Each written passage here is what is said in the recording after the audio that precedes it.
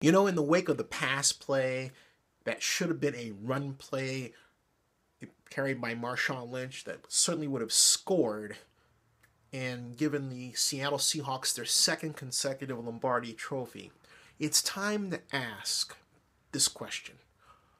Should coaches give their quarterbacks the right to call their own plays? Now, as you know, if you regularly watch Zinnia 62, I was born in 1962. I came up during a time in the NFL when quarterbacks were true field generals. They knew the entire offensive playbook. They called their own plays. And quarterbacks like Ken Stabler of the Oakland Raiders talked about running plays to shake off the cobwebs of his guys.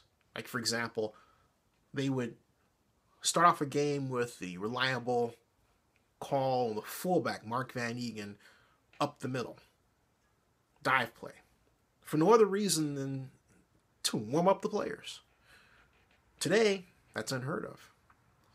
But with quarterbacks like Stabler and Terry Bradshaw, to some degree, but primarily really Ken Stabler, I think, represents the best example, were a great feel of when to call a particular play and when not to. On the other hand, the Dallas Cowboys had Roger Staubach, who was placed in a system designed by the engineering-oriented Tom Landry. And Coach Landry believed that he could place his quarterback in a predetermined set of plays, predetermined not so much by script, but by the moment. In other words, incremental planning.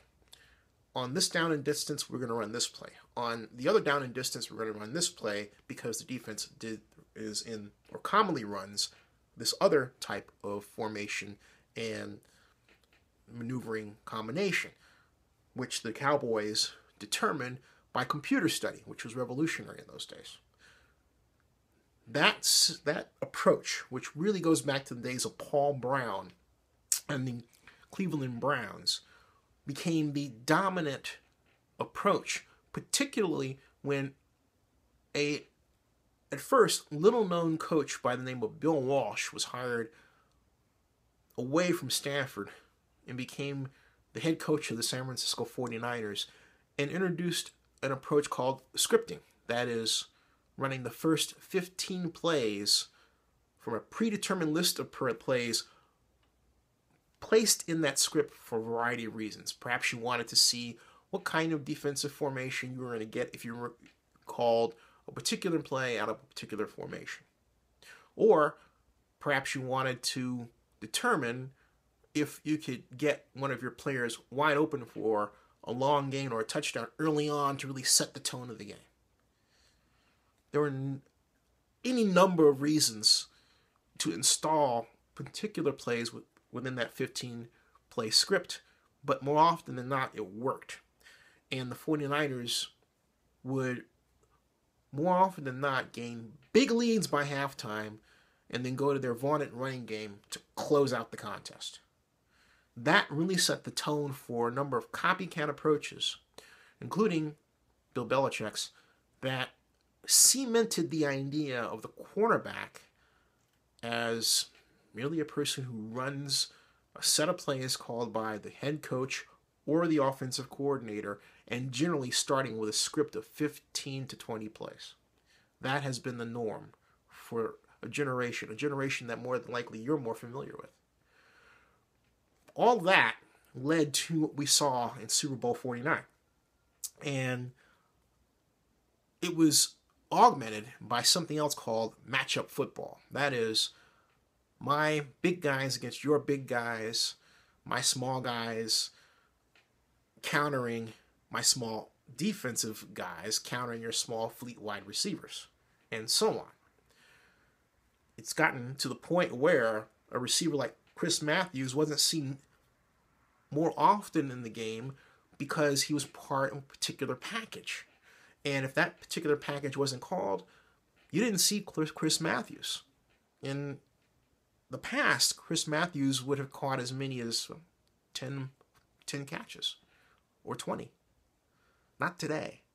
Not in today's matchup package era. But all of that, plus the scripting, plus the quarterback merely being an operator of the offensive coordinator and the head coach's play desires, all of that led to that lousy play call when you had Marshawn Lynch revved up, running well, and arguably strong enough, and led by the Seahawks offensive line, to move that 3 feet and score to win. All of that set the tone for that possibility, but it was the thinking, that structure, that generation-long, more complicated, developed approach that led to not calling that play, something that Ken Stabler would have done, and what we got. So, is that good? My answer is no, it's not. Football has become too cute by half, too smart.